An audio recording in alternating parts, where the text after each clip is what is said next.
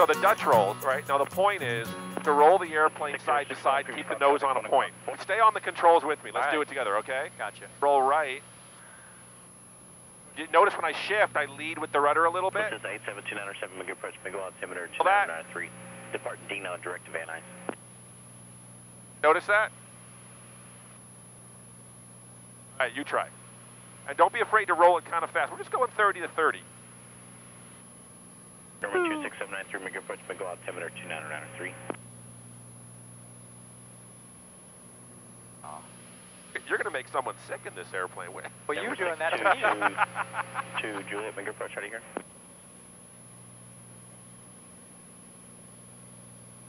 Okay, hang on here. So, all right. Am I not putting enough rudder in?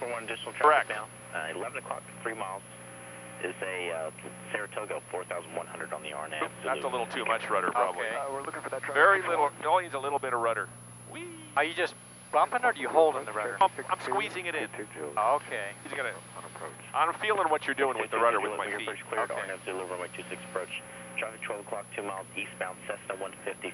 Now lead with the right and come back, okay. 22 Juliet also looking clear for the approach. RNAV Zulu, runway 26. I'm pointing off that way. But you were keeping it consistent, so now keep it pointed this way.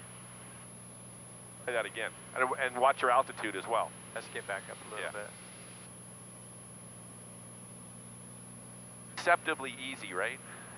Number 22 Juliet, contact camera You would tower think it's easy. 1282 at Hoka. For first timer, it's a little different.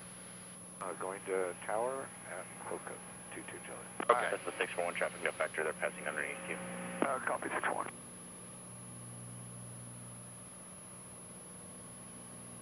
You're going to watch this video later, you're going to go, what the hell was I doing? Jumper is in 2 minutes, 50. Got it. You got it on point again? It drifts. All right. Here, let's do one together, okay? Stay on there with me. All right. So I'm just kind of looking at something in front of them. This is actually kind of nice. It's right in the middle. There's something to point out. Anna Susanna. All right, so I'm going to go to the right first. I'm going to roll in some bank, and I'm going to cut a little right rudder. Gotcha. Okay? Notice how much rudder 641 contact SoCal approach 13 takes when I switch. I lead with the rudder. Okay. See what I'm doing?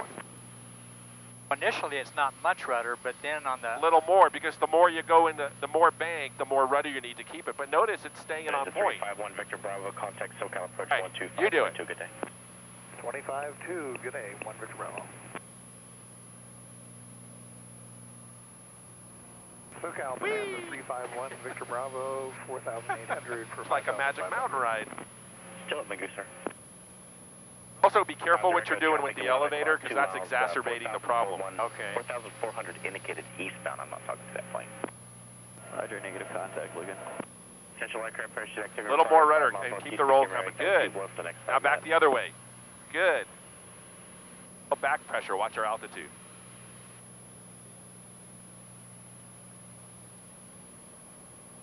Just don't be looking here at that stuff.